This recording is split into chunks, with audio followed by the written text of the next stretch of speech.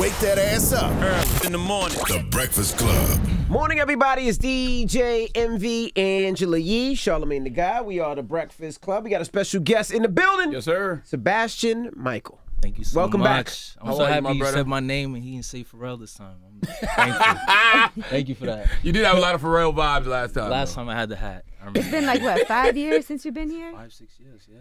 Wow. What's been going on since then? Man, just been working, figuring out, you know, my sound, my music, life, everything, you know. Do you have to live life to create when you're like a real writer as yourself? Yeah. Definitely. I didn't think like that when I was experiencing life. It just happened. You know, I was broke and I found other means of you know, other revenues to make ends meet and to, you know, make a living. So, you know, it definitely helped my writing process. And that's the most important aspect of my music is just people relating to my stories and being able to relate to my life. It's been a while, though. Yeah. What's been so long? Thank you. I mean, it took like 2 years for me to really figure out like the music that I wanted to make because I loved so many different styles of music. And in the beginning, it was more the label pushing me to do what they thought was fitting for me. It was working, though. It was working. I'm not mad it happened. It was working commercially, but for you in your heart, that's not what you wanted. You weren't happy. It's not. Yeah. You know, I was just telling Ron like I wasn't feeling passionate, and that was like my main thing. When I felt like I wasn't passionate about the music I was putting out, it actually drove me to, you know, party more and do all the other shit that comes with it. I mean, what were you looking for? Like when you say you had to go party more and you know, you was taking advantage of the industry, but what exactly. were you looking for? So you know how like when you're an artist, there's a lot of things that come with it. You know, parties and certain events and you know all of that stuff.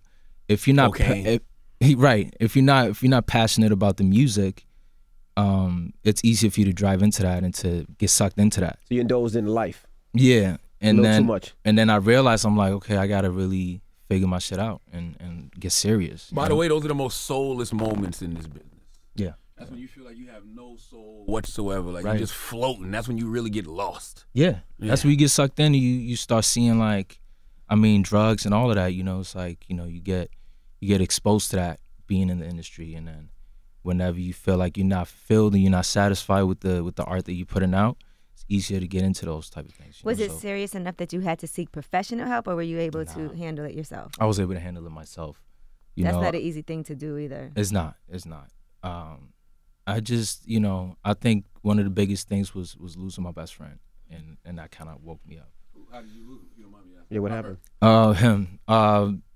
We during the time, you know, I was selling weed and I was selling coke, and you know. This is after music? Yeah. Wow. Yeah. Cause I was broke. I didn't make no money from the, you know. It got to the point where I just kind of, I had to fall back to. I wasn't passionate. I wasn't happy. You know what I'm saying? So I had to like fall back to figure out what I wanted to do, and I started like getting day jobs, and I got fired, and it really, you know, we was both desperate for money. Like, you said day job. Wait, what kind of day job? I worked at a smoke shop. I got fired from that. So wait a minute. Smoking everything? So after you came here last time, 5 years ago. I only got hired the first day. And you released the record and you were on the road. Yeah. This is when all this happened. So you started working, taking day jobs and all that? Well, it wasn't happening while I was putting out the music. It kind of just like simmered down. Like a lot of it started dying down. And I could have kept putting out stuff, but I just didn't want to like keep going in this direction. I wanted to like figure out what I wanted to do first of all. So it was really like I said, it was just a sacrifice that I made. I didn't want to make money doing something I didn't love doing. What did your management say? Because I remember Kevin Lyles was managing you at that time. Yeah.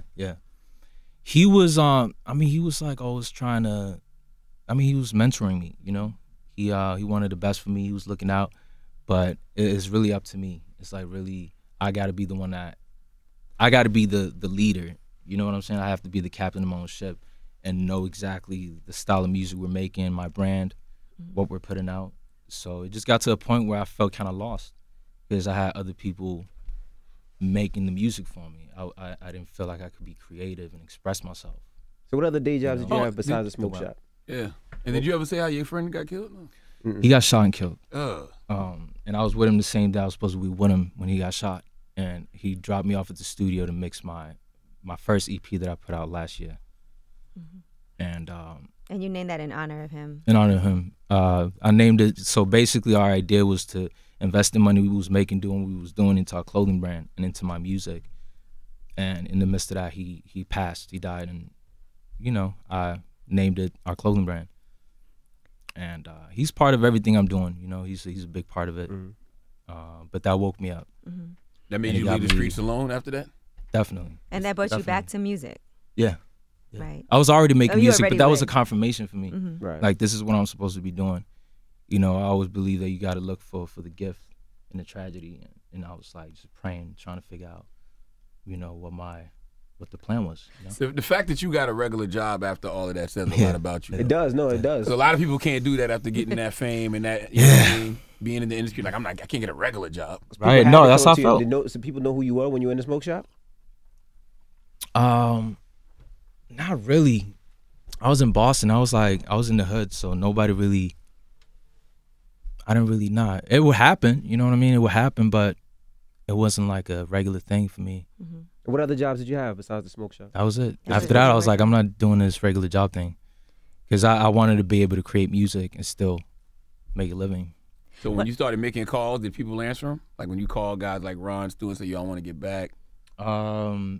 Honestly, I didn't think nobody was gonna rock with music, the stuff that I was making. Or when I came up with I made a whole album myself, and I came to Ted Lucas, Slip and Slide, and I played him the project, and he loved it.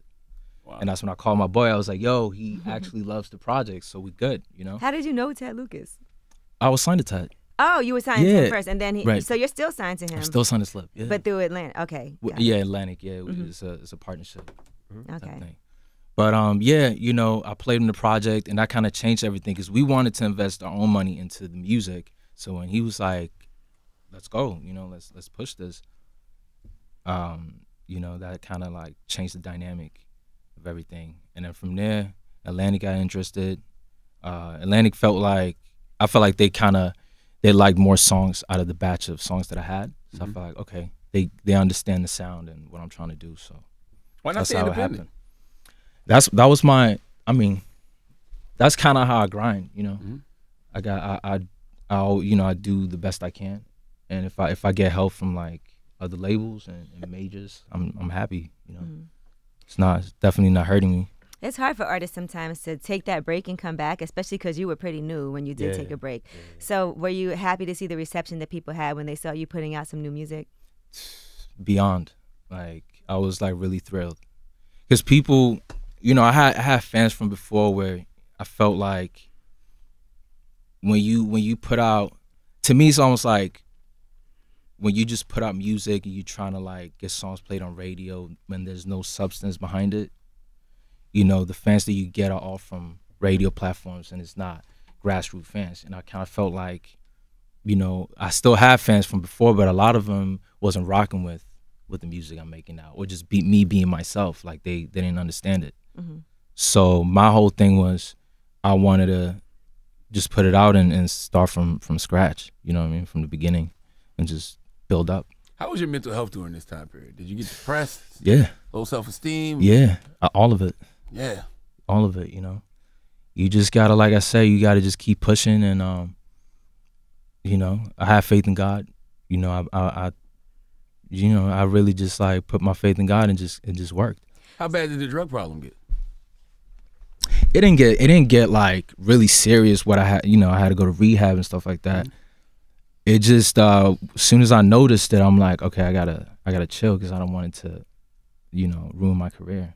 Did something Or happen fuck in up the particular? music. Like one day it was a bad experience and you were like, you know what, I gotta relax. Yeah, I had a few nights where I was like, okay. One time I got so like I was so trash, I fell down the stairs, and I was like, okay, I feel sloppy right now. I gotta do something. No like way. I can't be doing. Was it pills, weed, drugs? I mean, I said drugs. Coke. It was Alcohol? you know, alcohol and coke. Yeah. You know. That's that LA life, boy. Yeah, I had to just quit. You know, and I'm happy. I haven't done coke since I quit, and it's been like a year. You didn't have to do, like, you didn't go to no rehab at all? Just, It didn't get that serious. Got you. You know, I got addicted, but it didn't get that serious. What, Your what, music- introduced you to Coke? Because I'm always like just What curious. was her like, name? I know it was a woman.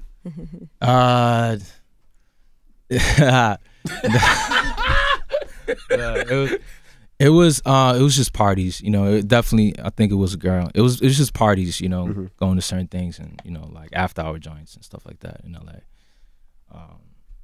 But yeah, let's get off the cocaine though. Yeah. Let's talk about music. Let's talk about music. Get off the cocaine. Right, Your music right. also would indicate that you went through some heartbreak as well. Mm-hmm. Did that happen during this period of time also? Yeah, it did. She's right there.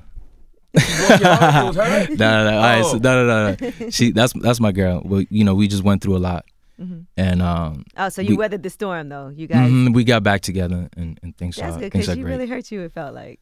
Yeah, I mean, you know, it was. You heard her. Yeah, She's like, both. "Come on, Like it tell was, the it truth. was Tell the mutual. truth, It shame was the devil." definitely like, it was both of us. You know, it was like I did a lot of things that hurt the relationship and hurt both of us, and vice versa. So you know, it got pretty toxic. You know. You think part of it was a newfound fame and everything, and then. Yeah, I think part of it was. I mean, honestly, it was just my behavior.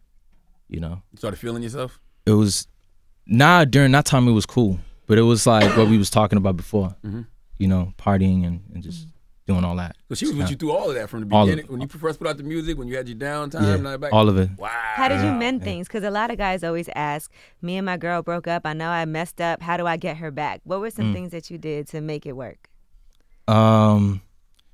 Just honesty, showing that you changed, and yeah, just not. I didn't want to say nothing, you know. I didn't want to be like, you know, I'm changed now, like, you know. I didn't want to say nothing. I just wanted to. We just started seeing each other again, and she saw it. The best You know what I'm saying? Like change behavior. Yeah, that's what I'm saying. Like she actually saw a change in me, and it just made sense. Do you believe him? Did you believe him?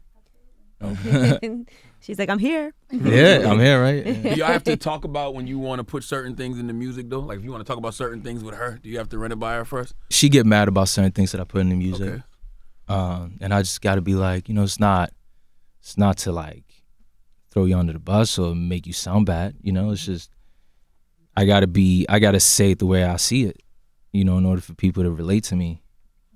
And she gets that, you know, she understand that. For sure. All right. Well, the album, the EP or album? EP. Part one, EP part is two. out this Friday. Make sure you pick it up. Yes. The name of the EP again is? I See You, You See Me, Part 2. And we appreciate you for joining us and being Thank so you honest. so much. Is yo. it only Definitely. 2 parts, or is there a third part coming too? No, it's only 2 parts. So Okay. part 1 we released late December last year, and then the second one just came out. So definitely check that out. Well, we're happy to have you back. Thank you so much. I missed y'all. Sebastian Mikael. Definitely. It's Peace. the Breakfast Club. Good morning.